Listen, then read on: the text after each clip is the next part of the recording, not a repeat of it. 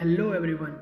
Now in this video we are going to learn how to make a smart display which is controlled by a mobile phone.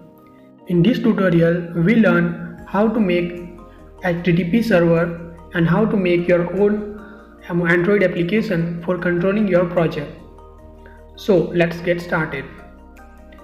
As you saw in my previous video, whatever I draw in my mobile is displayed onto the Nokia display. Also, I make some button to print an image. There is one text box to send the text to the display.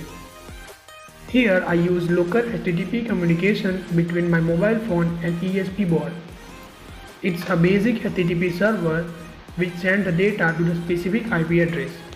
In our case, it's a local IP of the ESP board. Before going to the coding part, let's see the hardware connection first. The connection of display with the ESP board is very easy to make. The connections are something like this. Now let's move on to the coding part. Here is the code for our project. First, we need to include ESP8266 Wi-Fi library. And this tree library is for our Nokia display. Here I declare string I and text. String I is the data we receive from our mobile, and for text we need to discuss later.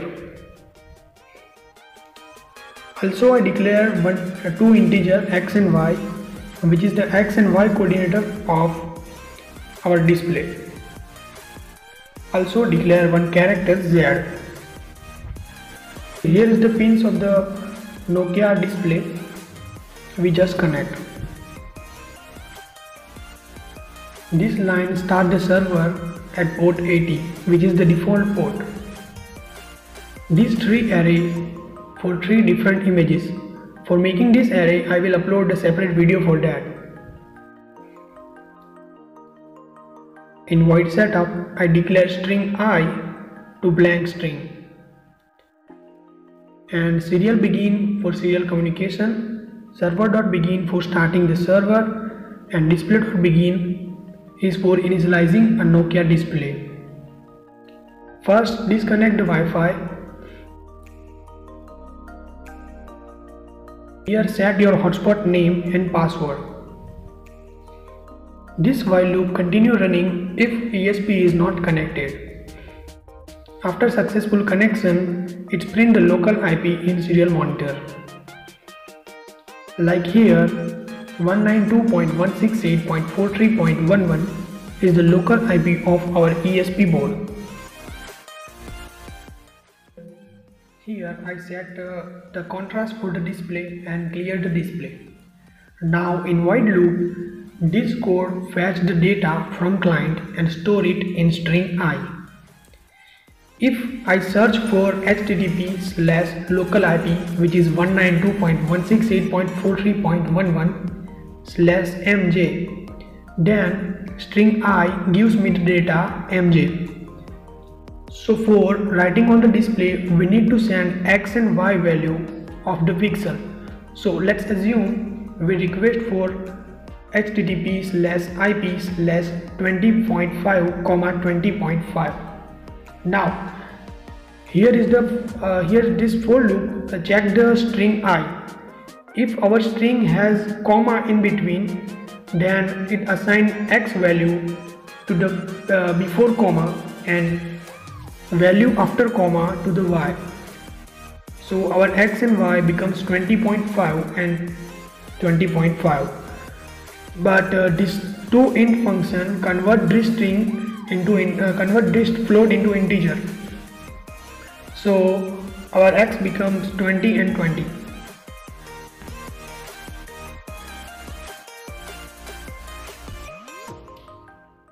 If you remember, we defined z as a character before. Here z is the first character of our string I. Now the code starts for the Nokia display. Display.drawPixel x, y, turn the pixel on according to the value of x and y. Let's see in action. When I search for 20, 20, it will turn on the 20,20 pixel on display.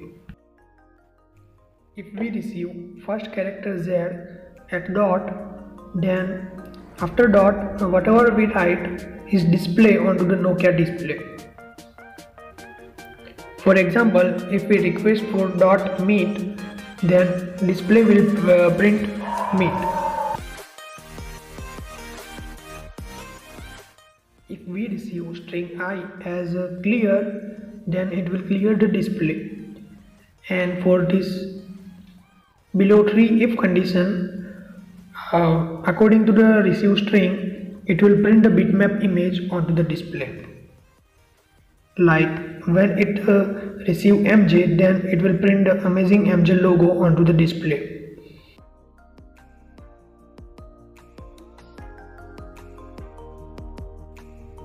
Now let's move on to the application part. I am using Codular.io for making Android application.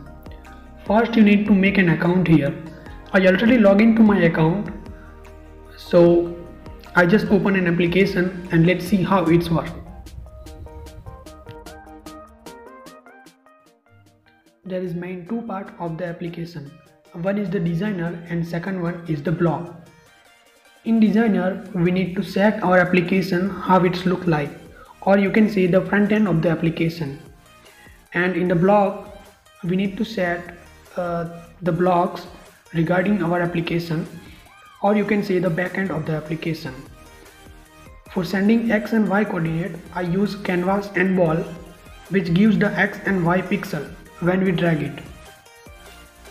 I add one text box where you need to type your local IP address and some buttons for different actions, and add one more text box for sending text. Now let's see the blocks. Here I add one block which is take action when canvas 1 is dragged.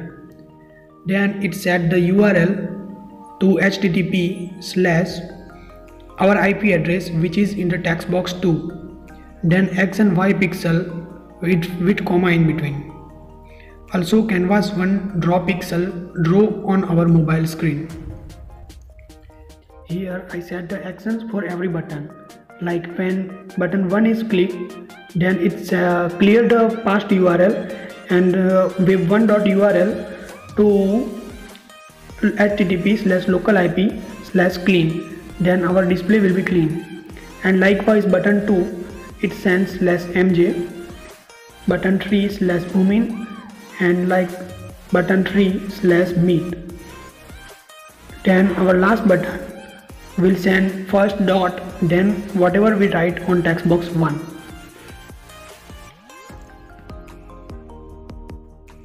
So now let's see this project in action.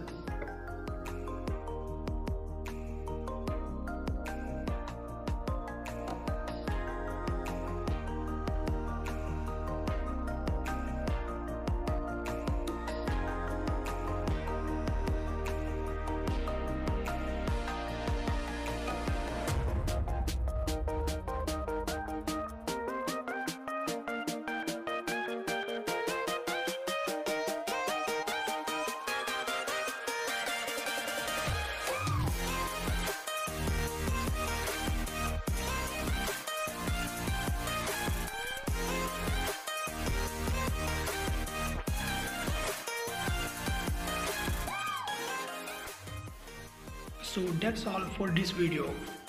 Hope that you have enjoyed the video. If so, don't forget to click the like button and share this video with your friends. If you have any question about this video or any other, please leave it in the comment section below. See you in the next video. Think amazing, be amazing.